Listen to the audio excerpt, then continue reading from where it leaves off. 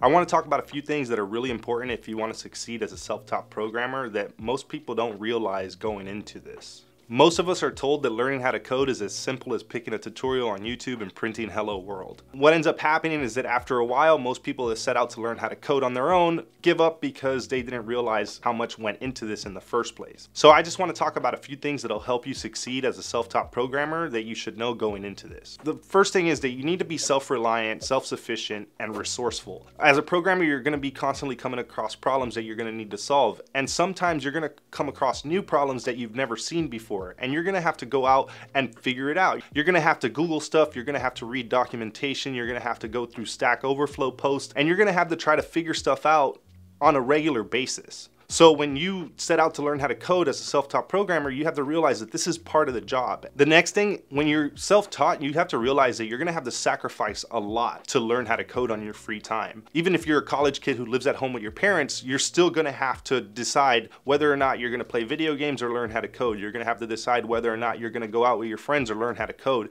And I remember when I was learning how to code, I sacrificed a lot. I stopped going to the gym, I stopped hanging out with friends. I basically did nothing but code all day long on my free time when I was at work, and I had some downtime. I would be on my phone reading about stuff and trying to learn as much as I could. And you may not realize it going in when you're only spending a couple hours here and there, but if you're really serious about this and you want to learn how to code to get a job, you're gonna have to put in a lot of work, and with that work comes a lot of sacrifice. And if you're not willing to sacrifice all of that free time in order for you to learn how to code, it's going to take you a lot longer to go through the process. And if you want to get a job as quickly as possible, your sacrifices are probably going to have to be a lot bigger. And it could cause you to just not follow through with this because it is going to take a lot of sacrifice and a lot of time. And when it comes to time, I want to talk about patience. You really need to be patient when you're learning how to code, especially when you do it self-taught, because since you may not have any experience teaching yourself something and this may be new to you, there's gonna be a lot of times when you're gonna feel dumb. There's gonna be a lot of times when you're gonna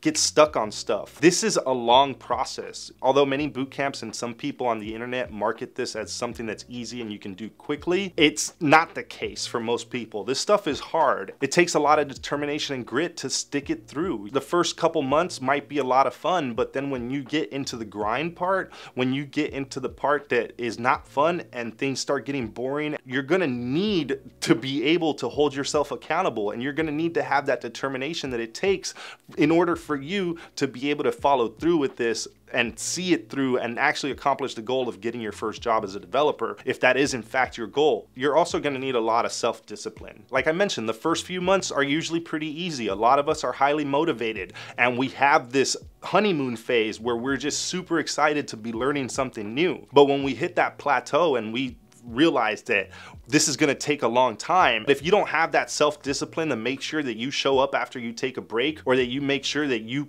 continue to do this and you hold yourself accountable for it, you're probably not going to succeed as a self-taught programmer. The last thing I feel like I need to mention in this video is that you're not going to realize how much self-doubt you're going to have about completing this when it comes down to it. You're not going to realize that there's a process, and even though you're doing that process, you're gonna fail to trust the process sometimes. And there's gonna be times when it feels like it's not gonna happen. There's gonna be times when you're gonna say, I should go to a boot camp. There's gonna be times when you're gonna say, I can't get hired because I don't have a college degree. And a lot of that self-doubt, for most people, at least for myself, it felt like it started to happen towards the end of my learning process. I started feeling more and more self-doubt. I started feeling more imposter syndrome. I started feeling all those negative things that were telling me that I can't do this.